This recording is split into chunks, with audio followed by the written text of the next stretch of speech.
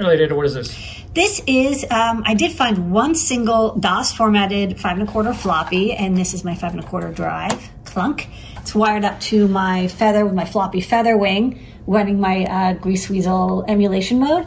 And what I got working was fluxengine. So fluxengine is another software that can read floppy disk drives with flux data and then parse it out. And I did get this working earlier, and I just want to quickly show, this is what was on it.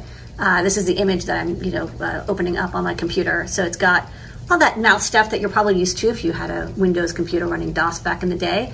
And this is fluxengine if you're interested in it. It's kind of a cool open source flux reader. And this is the pull request that hopefully I'll be able to get merged in soon.